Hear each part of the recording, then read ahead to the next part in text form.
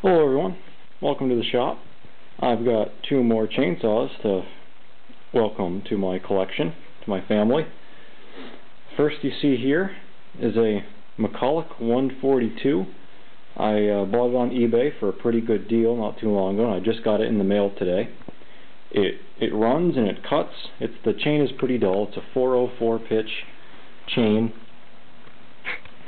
And also it says MC speed on the chain, for what it's worth. I think on the tangs.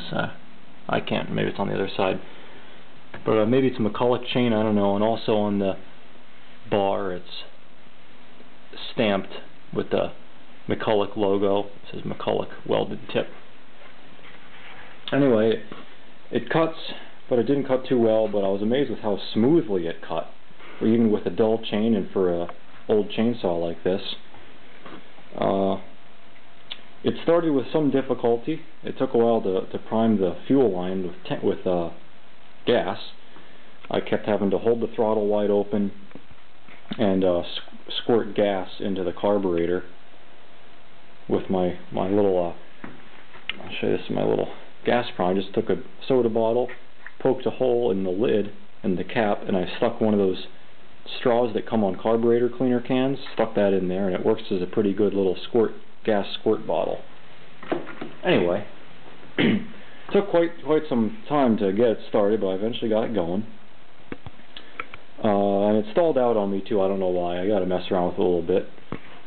But anyway, it's a really nice saw. I'll show you the other side here.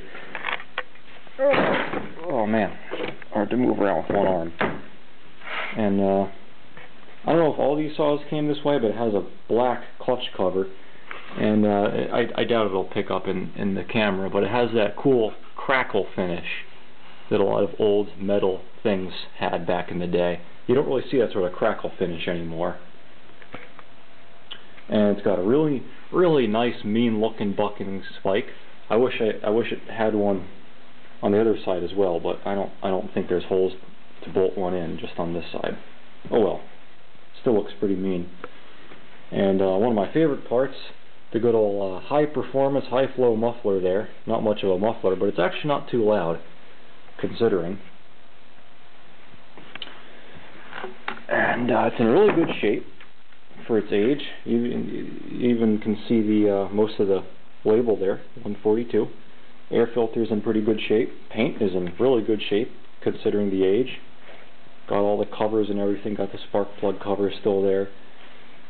It might just be the cold oil, but the oiler seems to not pump too well. It takes a while for the pump in there to kind of recharge itself with oil. I don't know if it's worn out or what. Got the Tillotson carburetor, Tillotson HL. One of the features I don't particularly like on it is that there's no throttle lock, so you have to hold the throttle with one hand while you crank it over with the other. In addition to being a little dangerous, it's just sort of a pain. And also, something I never really noticed is that the underside of the handle, see, it's just hollow, and so it's kind of uncomfortable to grab it, especially since you're usually pulling up with your hand on this handle to lever the saw through a log. No big deal. I'll probably just stuff something in there and wrap it with tape or something so it's a little more comfortable to use. But even so, it's a really smooth cutting saw. And I just noticed this now as I'm talking. The screen is a little dented in. That's no big deal. No big deal at all. Looks like it's missing a screw here. Oh well. Cuts really nice. I'm really happy about it. Really happy about it. It's a big old saw, but it cuts really nice, and its handle is really nice for its age and for its size and weight. I'm just amazed how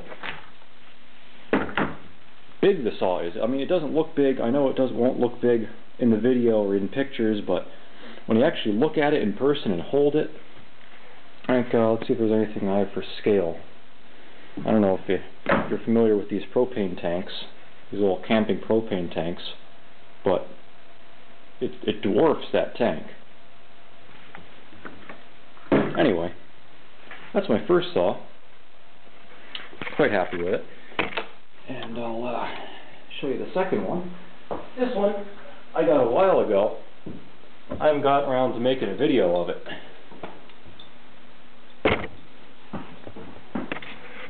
This one is a Homelite. Homelite Easy. The original model Easy, not that XL looking Super Easy, I think they're called. Not a little homeowner chainsaw, this is the real Easy. Has all the parts, has the spark plug cylinder cover, which a lot of these old Homelites are missing.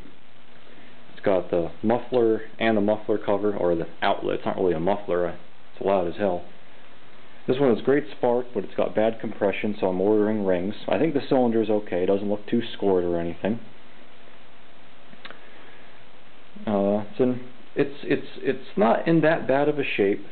It's got a 20-inch bar, I think. I think it's 7/16 pitch chain, about half gone.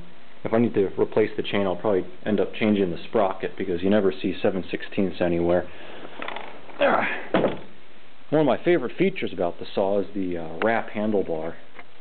I've never said to myself, gee, I wish I had a wrap handlebar on this chainsaw, but for some reason it just looks cool.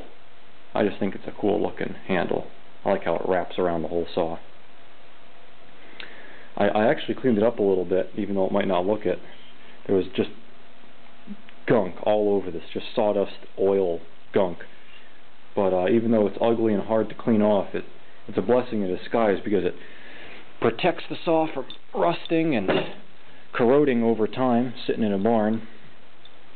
You can see the direct drive. I think it's Homelite's first direct drive chainsaw. I'm not entirely sure on that though.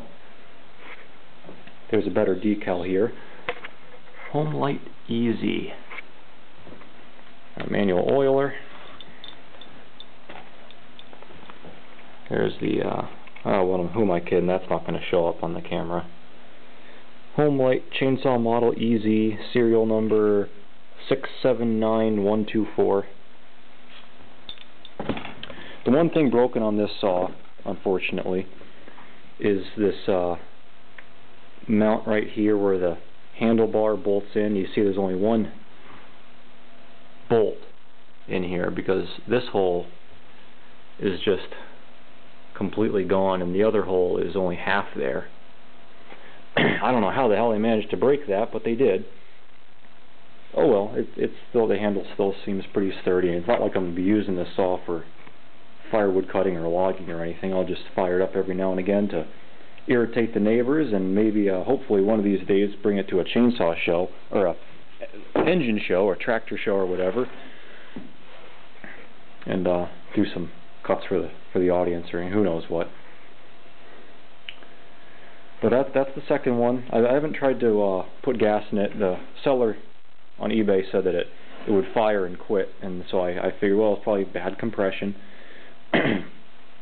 Because if it fires, that means it's got good spark, which it does. But it's got only like 90 pounds compression, and I squirted some oil in the cylinder, and it went up to like 160 pounds of compression just with oil in the cylinder. So that's a good quick way to test to see if your rings and or your cylinder is shot. But luckily, I don't think the cylinder is bad. It looks alright, maybe a little scuffed, but I think it's salvageable. Maybe just cleaned it up with a little bit of very fine emery cloth or something, and I think it should be alright.